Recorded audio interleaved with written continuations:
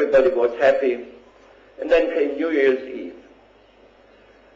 We had political crises, but there was never a new winter event.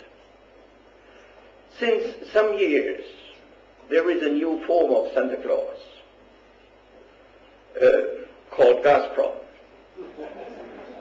When it's getting cold in Europe, there is a new event, the Gazprom event. Some disputes pop up between the direct neighbors of Russia, and suddenly gas transports are blocked. Now, our Serbian friends made a new experience that they thought very cleverly, we make a deal with Gazprom and are on the safe side. This was the wrong calculation, as they must experience in the last winter. So this reflects also, I think, an element which should be addressed in this discussion, energy dependency. Now, from my point of view, we still live, and this is an issue which should be understood very well understood in the Western Balkans and also in your country. We still live with some illusions as Europeans. In the present crisis, this could be seen. We have a common currency, but we don't have a common monetary and fiscal policy. That's a huge deficit as we experience now.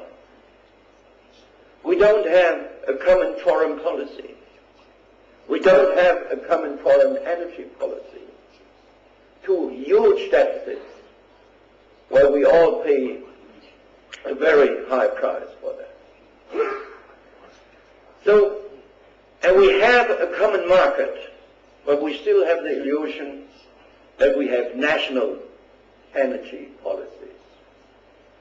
This is completely illusionary in a common market. Now, I think for the Western Balkans, the message should be understood. It's important to have a national energy policy, no question about that. But it must be embedded in a regional policy. I think this is a very important factor.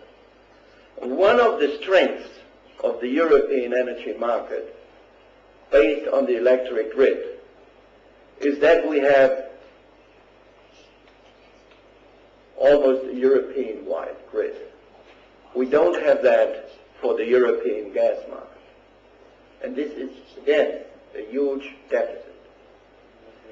So from my point of view, it will be very important that Europe will say farewell to its illusions. Once we would have a common European gas market, the power equation between Gazprom and the EU would be very different. Once we would have a gas grid, not only from east to west, but also from west to east, the situation would be completely different. So from my point of view, we should work very hard to create a strong position, not against our partners outside of the EU, but for ourselves. Then we can reduce the risks of energy dependency and give positive signals and positive incentives to those who want to make business with Europe by selling energy to Europe. So if we bring together energy efficiency with energy security by creating strong European-wide markets based on the infrastructure, that this is a real market. We have two important steps. We have made two important steps forward. But there is a third one.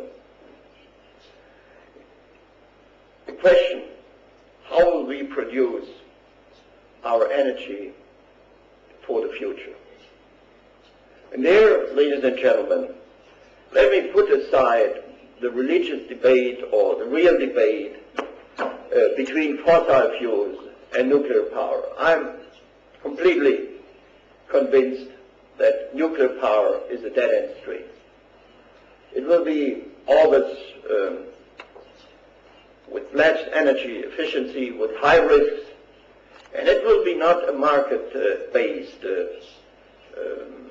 energy industry. It will be a mostly state-based industry. And I see also the risk of proliferation, which will be one of the major challenges in the coming years, but I don't want to address that issue now. Let me put aside this discussion. If France and some others think they should go that path, they should do it. It's their decision. And others have a different decision. Well, we should really rely on and address the issue of energy, the need for energy consumption in the future. And there I think if we want to have a sustainable energy system, which will be a global one, the only way is to invest in the renewable, in the renewable energy sector. And there, allow me to say, Germany was very successful, and I'm proud about that. Usually laws are seen by the business community with a lot of mistrust. But our law for renewable energies created a boom of private investments. Today, we are at the top by investments in wind energy and the use of wind energy.